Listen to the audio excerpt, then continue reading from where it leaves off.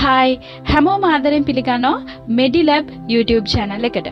ඉතින් අද අපි මේ වීඩියෝ එක කරන්න හිතුවේ ඉතාමත් වැදගත් වෙන කාරණයක් සම්බන්ධව.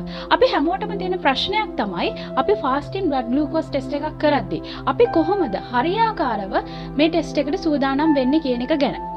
ඉතින් අමතක කරන්න එපා subscribe කරන්න, අපේ YouTube channel එක comment කරන්න, ඒ වගේම like කරන්න. හොඳයි.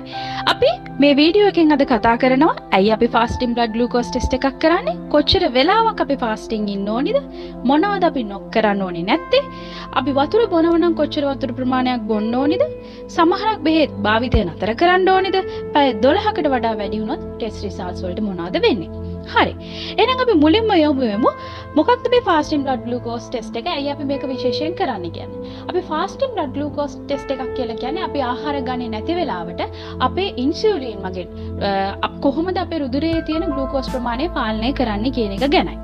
එතකොට අපිට නිගමනයකට එන්න පුළුවන් ඔබ ඩයබටික්ස් තියෙන පුද්ගලයෙක්ද, එහෙම නැත්නම් ඒකට ප්‍රවණතාවයක් තියෙන පුද්ගලයෙක්ද, නැත්නම් සාමාන්‍ය ග්ලූකෝස් මට්ටමක් රුධිරයේ පවත්වාගෙන යන පුද්ගලයෙක්ද කියලා. හොඳයි. ඊළඟට අපි යමු අපිට තියෙන ඇත්තටම තියෙන ප්‍රශ්නයක් තමයි ෆාස්ටිං ඉන්නව නම් කොච්චර වෙලාවක් දෙන්න ඕනේ. ඒ වෙලාවට වඩා වැඩි වුණොත් ඒක ටෙස්ට් එකට බලපානවාද? ඇත්තටම අපි ෆාස්ටිං සාමාන්‍යයෙන් ෆාස්ටිං blood glucose test එකකට ඉන්නේ පැය 8ක් 10ක් අතර ප්‍රමාණයක්. අපි කියනවා මේකේ සාමාන්‍යයෙන් පැය 12ක් ඉක්මව ෆාස්ටිං ඉන්න එපා කියලා. ඒකට හේතුවත් මම වීඩියෝ එකේ අවසානයේට කලින් කියන්නම්. හොඳයි. ඊළඟට අපි බලමු අපි මොන වගේ දේවල්ද කරන්න ඕනේ නැත්තේ. ඇත්තටම අපිට වතුර පානය කරන්න පුළුවන්. වතුර ඇරුණාම වෙන කිසිදු පානයක් කරන්නට බෑ. ඒ වගේම කිසිම ආහාරයක් ගන්නත් බෑ. මෙන්න මේ පැය 8 කාලය ඇතුළතදී 8ක් 10ක්.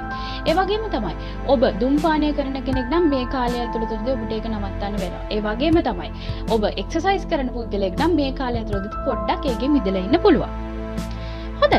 අපි ඊළඟට බලමු වතුර බොනවා නම් අපි සාමාන්‍යයෙන් කොයිතරම් ප්‍රමාණයක්ද වතුර බොන්න ඕනේ, ගොඩක් වතුර බොන්න ඕනද? සාමාන්‍යයෙන් එදිනදා ජීවිතේදී අපි බොන ප්‍රමාණය බිව්වහම ප්‍රශ්නයක් වෙන්නේ නැහැ. ඒ වගේම තමයි අපි සමහරක් බෙහෙත් වර්ග ගන්නවා. මේ බෙහෙත් වර්ග අපේ මේ ටෙස්ට් එකට ඇෆෙක්ට් වෙනවද නැද්ද? ඇත්තටම මේක ගැන ඔබ මුලින්ම වෛද්‍යවරයා හම් වෙලා වෛද්‍යවරයා කිව්වොත් ඔබ fasting blood glucose test එක කරන්න කලින් මෙන්න මේ කියන medications ටික නවත්තන්න ඕනි කියලා. අන්න එතෙන්දී ඔබට ඒව නවත්තන්න වෙනවා. ඒවා తాවකාලිකව නවත්තලා ඊට පස්සේ ටෙස්ට් එකට යන්න පුළුවන්. හොඳයි. මම මුලින්ම අර ප්‍රශ්නයක් කියවනේ පැය 12කට වඩා වැඩි වුණොත් ඇත්තටම ටෙස්ට් රිසල්ට්ස් වල බලපානවද කියලා. ඔව්. මොකද සාමාන්‍යයෙන් අපි ඕවර් ෆාස්ටිං හිටියොත් එතෙන්දි වෙන්නේ අපේ ශරීරයේ තැන්පත් කරලා තියෙන ග්ලූකෝස් රුධිරයට නිදහස් වෙනවා.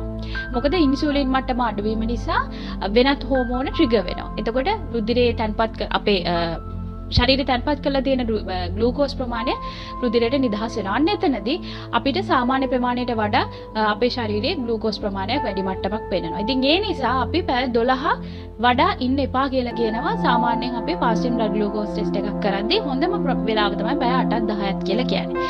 ඉතින් මං හිතනවා ඕගලන්ට මේ fasting blood glucose test එකකට prepare වෙන්නේ කොහොමද කියන එක ගැන හොඳ දැනුමක් මේ වීඩියෝ එකෙන් ලැබෙන්නේ නැති. තවත් ප්‍රශ්න තියෙනවා නම් comment කරන්න.